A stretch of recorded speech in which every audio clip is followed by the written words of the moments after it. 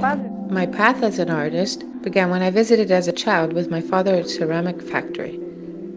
The owner noticed I was much interested in the decoration of ceramics and proposed me to stay with them and learn ceramic painting. The objects I decorated were sold worldwide, and this brought me much satisfaction. When my family moved from Este, I had to stop that work. Durante le vacanze praticamente andavo in questo posto. But I carried on painting by myself.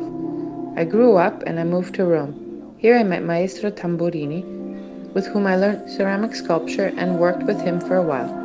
An accident while skiing blocked me at home. My brother proposed to me to paint some old steel bed medallions. This is the way I began oil painting.